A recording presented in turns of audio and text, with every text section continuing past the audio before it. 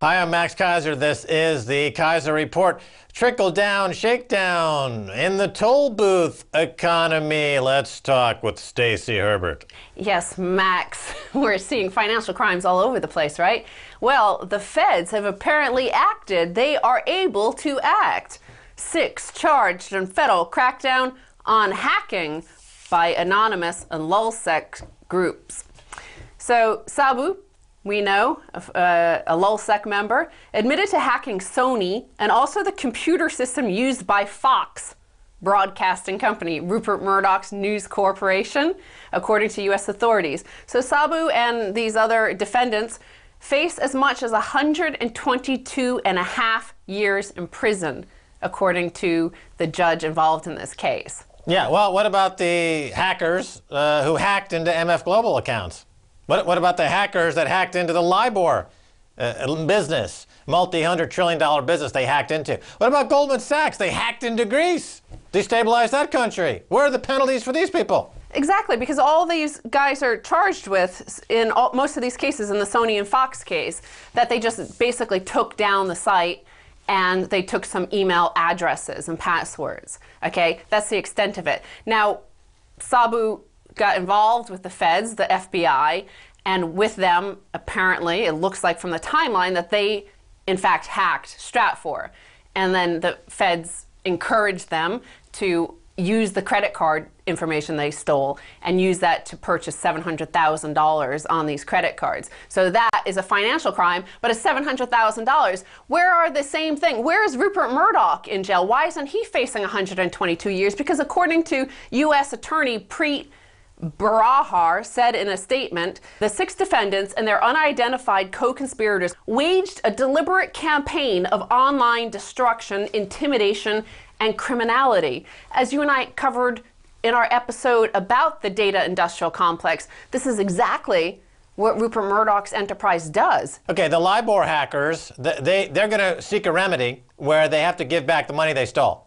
That's it. The profits they made. Okay, so here you have this hacker group. Apparently they were responsible for missing $770,000. So the penalty should be they give it back, right? Exactly, all they profited from it. Okay, so where's the double standard here? The double standard is because the Hollywood industry, the MPAA, the RIAA, they have millions, hundreds of millions of dollars at work for lobbyists in Washington. The Consumer Protection Bureau, the consumer protection lobbyists protecting people from predatory bankers, don't have any money at work in Washington. So you see really clear how the laws are written by the lobbyists. These people who are for the copyright cartel, they write the laws that put this guy in prison for 100 years, 120 years. The people who hack into LIBOR, Goldman Sachs, hacking into Greece, MF Global being hacked into by JP Morgan, those laws, they write them laws for themselves where they simply get paid, maybe a little bit of a fine. They don't have to say whether they're guilty or not, and everything is hunky-dory. And you mentioned MF Global hacking into their client funds. Remember, we covered that as well. An email shows that it was a hack. It literally was a hack that happened of the segregated accounts. The transfer of millions of dollars from a segregated account to JP Morgan, and it happened with, approval came within a minute. The funds were deposited within 15 minutes. How is that not a hack? It is a hack, except it's done with a couple of martinis down at Harry's in Hanover after work. And, you know, they decide, oh, look, we need to hack $100 million or $150 million or $3 billion. Cheerio, chum. Okay, so I mentioned that Sabu has admitted that he hacked Sony. So Sony and Anonymous are in this same headline here. PS Vita ad funds Anonymous as Atari Teenage Riot donates fee. So Sony has inadvertently found itself funding freeanons.org after band Atari Teenage Riot agreed to one of its tracks being used in a PS Vita commercial, but donated the fee to the anonymous legal support group. So Alex Empire of Atari Teenage Riot has some history with Sony, which I'll go over in a moment, but he said he couldn't resist suggesting track Black Flags when the Japanese company came looking for music for its new Vita advertising campaign. The song contains multiple references to Anonymous and has been used in several Occupy Wall Street promotional videos. Well, yeah, they're flying the black flag. It's pirates versus the old Hottentots and the potentates of the copyright cartel. And this is what needs to be supported because the hacker groups, the piracy groups, they are filling the void that's been created by the legal infrastructure collapsing in the face of lobbyists who are working on behalf of monopolists at undercutting competition. Hackers and pirates are providing much needed competition for the economy to grow, whereas the response from the central banks and the other banks is to just increase the debt load to make the economy grow. That doesn't make the economy grow, it makes the economy shrink. Hackers and pirates are the true GDP boosters. They're the ones we should celebrate in this capitalist economy. They're the heroes. Now, I wanted to turn to this blog posting from Alec Empire of Atari Teenage Riot, and he's explaining why it is that he was donating his fee to protecting and defending anonymous operatives who were arrested. He said, "My name is Alec Empire, and I am from Atari Teenage Riot. If you are new to my music or me as a person, you might not know that I had some beef with Sony in the year 1999 over a camcorder advert in Southeast Asia. A track of mine was basically used against my permission. If you ever tried to fight a corporation like this in court in another country, let me tell you, you want to do other stuff with that time and money. Even though the thing got settled in court, kind of, I never felt they paid what they owed." So Sony Corporation was able to hack this man's music, take his stuff, and use it on an advertisement, and then he had to go through all the huge costs and emotional turmoil of trying to take them to court.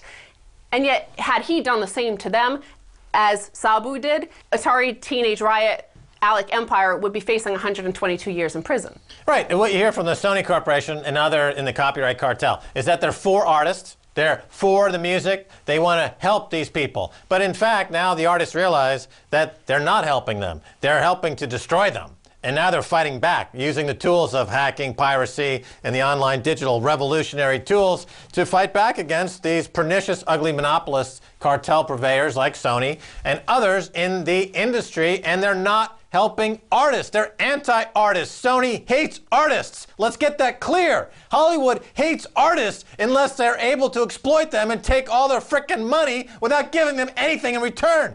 Now, we're going to turn to a band fighting back against these toll booth operators who are using them as propaganda to try to tell the world that we need these onerous copyright laws and we need the feds chasing down people around the world in order to defend the young artist, right? Band tells fans to boycott its albums, saying its label doesn't pay. This is Streetlight Manifesto. Their music is awesome. They're going to be on the Keiser Report soon.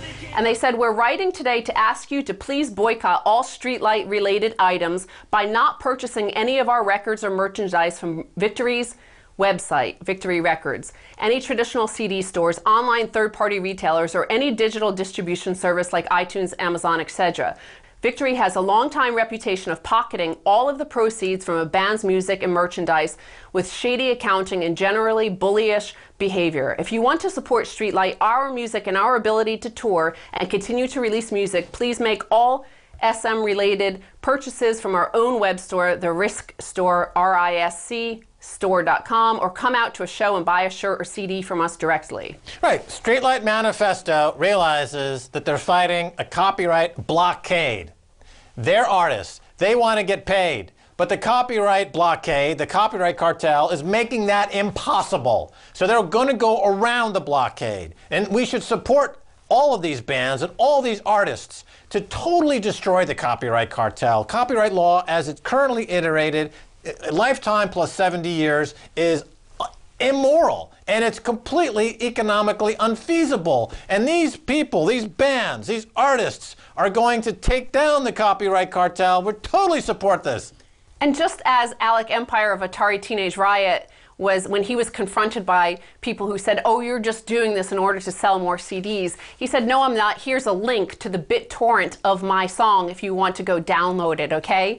And the same with Streetlight Manifesto. They end, "Speaking a bit metaphorically, there is a torrent of methods to accomplish listening to our music, and Google is your always loyal friend." Right, the torrent market. And, you know, we talked about Louis C.K. is an artist in New York, a comedian who put his concert up on a torrent for free download and asked for people to donate. And he raised over $1 million because there's a huge pool of capital out there, what's called crowdfunding, which allows people to help get around this copyright blockade being set up by the MPAA, RIAA friendly stooges in Los Angeles and Washington. Now, again, speaking of authors, here's a story. We're also going to be speaking to some of the people involved in this. Authors strike back against PayPal's censorship of Smashwords. So Smashwords is an online ebook retailer, and they basically allow anybody to upload their own content and sell their books. Now, there's a section of erotica, which, might not be in everybody's, they might think it's a bit too racy or whatever. But Smashwords, in an email to the subscribers, explained that PayPal has asked them to take down 2,000 titles from the erotica section. And they said, we believe it's wrong for credit card companies, banks, and other financial institutions to censor legal fiction. We believe this censorship is targeting a small subset of erotica fiction. The same censored themes are prevalent in much mainstream fiction. We believe it would be unfair to authors and readers alike for any organization to censor what writers are allowed to imagine and what readers are allowed to read. If the PayPal restrictions were taken to the extreme, many mainstream classics, including Lolita or Gone with the Wind, could technically be banned. Even the Bible could fall under the net, since it contains scenes of rape and incest. Right. Remember, PayPal was one of the first to jump in on the WikiLeaks blockade, which shut down funding for WikiLeaks and shut down a major voice of independent voice, freedom of the press. And this was unbelievably immoral and completely outside of their mandate as a corporation. And now they've extended it to just cherry pick items that they like. They don't like this, it's erotica. Next thing they'll be saying, well, this author, we don't like his syntax. We'll get Frank Rich from the New York Times to review the books. He doesn't like it, so we're not going to be able to pay to PayPal. This is why alternative currencies like Bitcoin are on the rise, because again, it's a way to do a workaround around the blockade by this fascist PayPal nonsense. And I want to cut to the final hacking story here. Goldman's secret Greece loan shows two sinners as client unravels. Greece's secret loan from Goldman Sachs was a costly mistake from the start. On the day the 2001 deal was struck, the government of Greece owed the bank about 600 million euros more than the 2.8 billion euros it borrowed. By then, the price of the transaction, a derivative debt, disguised the loan, and that Goldman Sachs persuaded Greece not to test with competitors, had almost doubled to 5.1 billion euros. Right, so Greece blew up 25% of Greek GDP in one day. In one day, it accounted for 12% of Goldman Sachs' profits that year. Right, this was Greece's 9/11, the day they met Goldman Sachs. It was them hacking the sovereignty and the future of a nation of Greece. Penalties? No. Martinis? Yes. Stacey Herbert, thanks so much for being on the Keiser Report. Thank you, Max. Don't go away, much more coming away, so stay right there.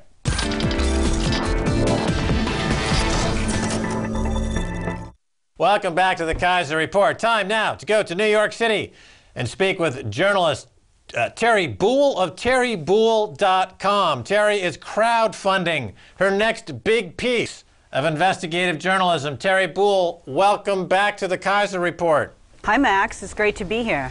All right, Teri Buhl, you're a journalist who has published in many major publications in America, and your latest piece is being crowdfunded. Why? You know, Max, I decided that it was time to ask the readers what they wanted to see and pay for. This is my first time to try to crowdfund a story, and it's been an amazing success. I have the chance to choose my own editing style and the way that we're going to present this story based on reader feedback. So we're going to focus on a New Canaan trader who was once banned by the SEC and the CFTC, who's now doing some maybe shady operations overseas. And we're going to look at how that money, we're talking millions, lots of millions, how that money is funding his alternate sex life. Okay, so the title of the piece is Swinging in New Canaan, and it goes by the symbol swing, and it's on piratemyfilm.com if people want to help participate in crowdfunding your piece. So get into some of the particulars here. It sounds pretty sexy. Let's just say when I tell anyone about this story that they just want to hear more.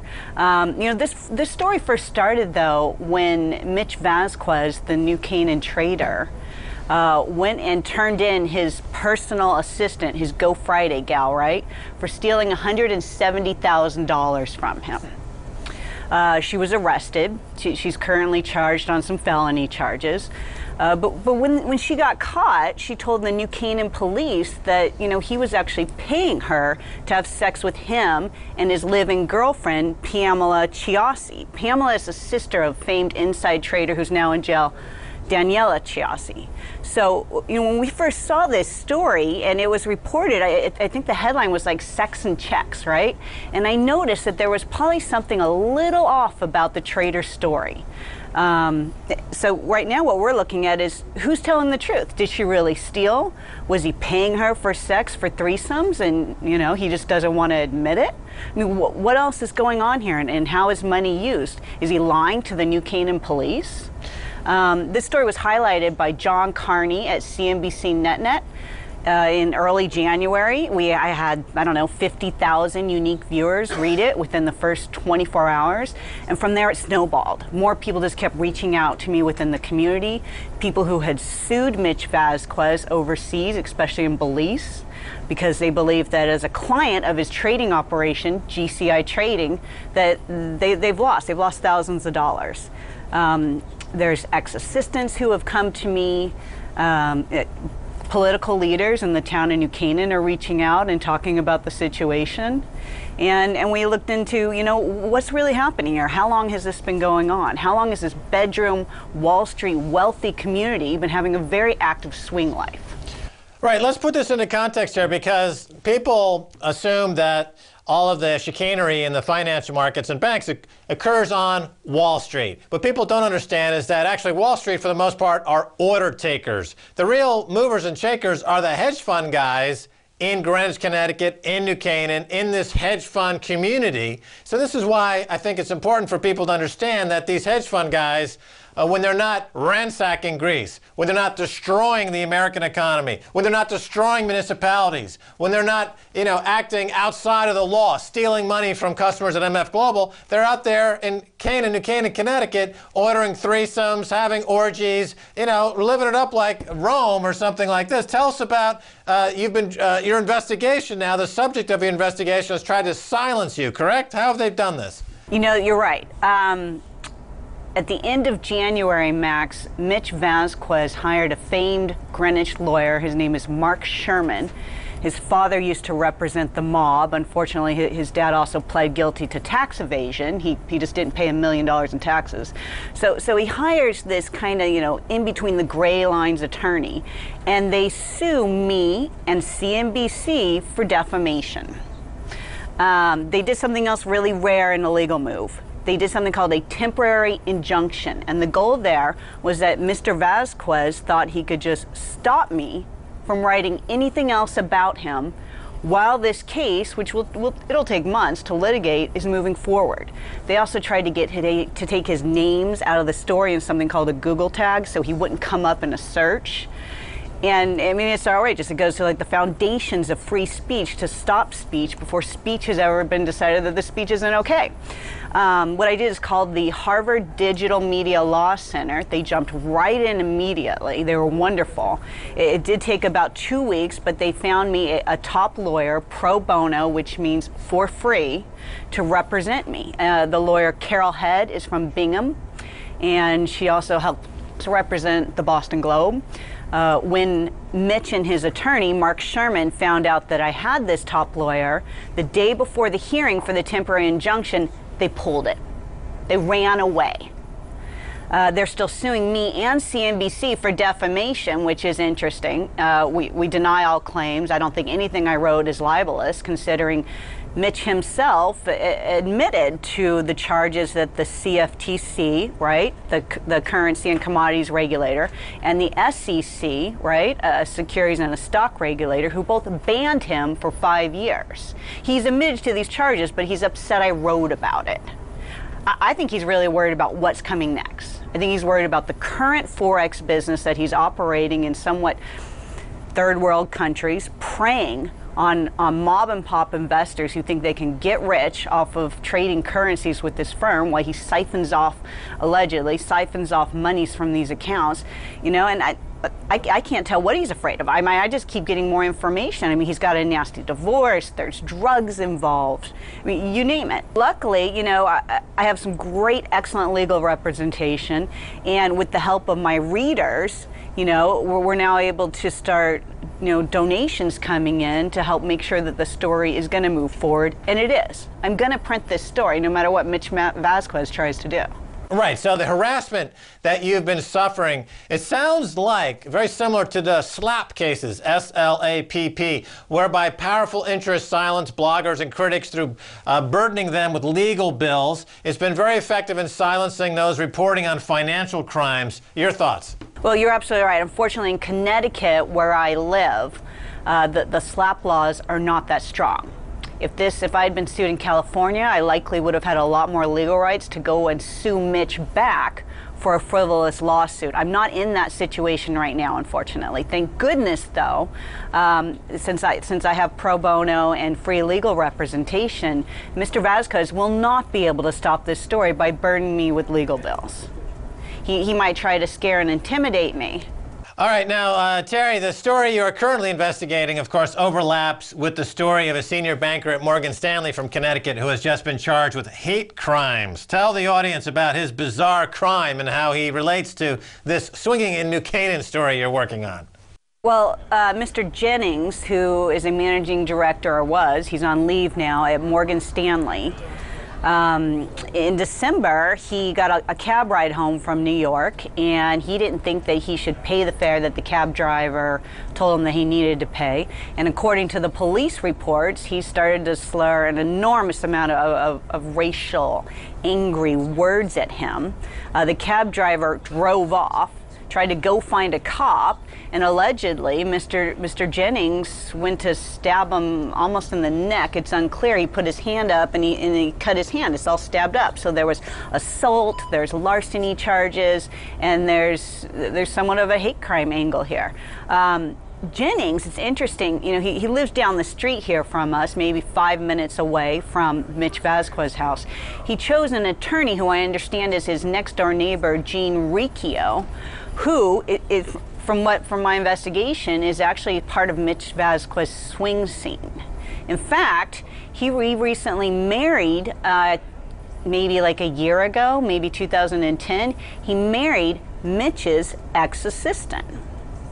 Mitch's ex-assistants, from what we understand, besides cleaning the fish tank and walking the dog and doing his Go Friday errands, are also allegedly paid to have sex with him, his guest, his girlfriend, Pamela Chiasi. It's amazing. Teri, it's just come out that the major prostitution ring has been broken up in Manhattan, and apparently senior bankers are involved in paying for sex for minors. Have you been tracking that story at all? Does it relate to Swinging in New Canaan, the project you're working on now? You know, I did see that come across my radar. So far, in this story, we do not have any situation with minors involved in the swing scene.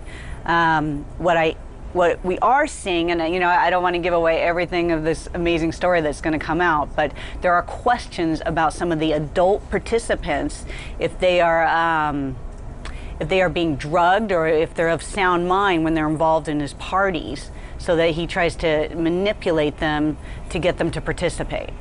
Yeah, well, you look at some of the clients of these firms like Greece, a client of Goldman Sachs, you wonder whether Goldman Sachs drugged them before they took on some of these onerous products that totally bankrupted the country. Now, finally, we've got about a minute left, Teri. You're an investigative journalist. You're right in the belly of the beast up there in the hedge fund community in Greenwich and New Canaan, where really the movers and shakers of the global economic crisis live and breathe. They're involved in scandalous sexcapades that you're covering. It's quite a testament to the moral depravity of the characters involved. You're right. So now, crowdfunding, the project is Swinging in New Canaan. It's on PirateMyFilm.com. It's more than 2/3 funded already on the exchange. It happened within a few days. A testament to your pull, your drawing power out there in the journalistic community. Do you think crowdfunding has the potential to change the way investigative journalism is funded? I hope so, Max. I mean, right now, we raised $2,000 in the matter of 3 days. We need $1,000 more. Because of the money that we raised really fast, I was able to get Nick Verbitsky of Blue Chip Films, who's the director of the Bear Stearns movie called Confidence Game. He signed on. He's excited about it. And I think we're going to be able to blow up in a story like I've never been able to write at The Atlantic or New York Magazine or Fortune at Forbes, any of the publications that I've written for. I think this is going to be visual, detailed, and it's going to change the way that we look at, how can we get news out that is truthful and interesting to our readers. Fantastic. All right, we're out of time. Teri Buhl, journalist at TeriBuhl.com. Thanks so much for being on the Keiser Report. Bye-bye, Max. All right, and that's going to do it for this edition of the Keiser Report with me, Max Keiser, and Stacey Herbert. I want to thank my guest, Teri Buhl of TeriBuhl.com. If you want to reserve shares on your new project, Swingin' in New Canaan, check out PirateMyFilm.com. If you want to send me an email, please do so at KeiserReport@rttv.ru. Until next time, Max Keiser saying bye, y'all.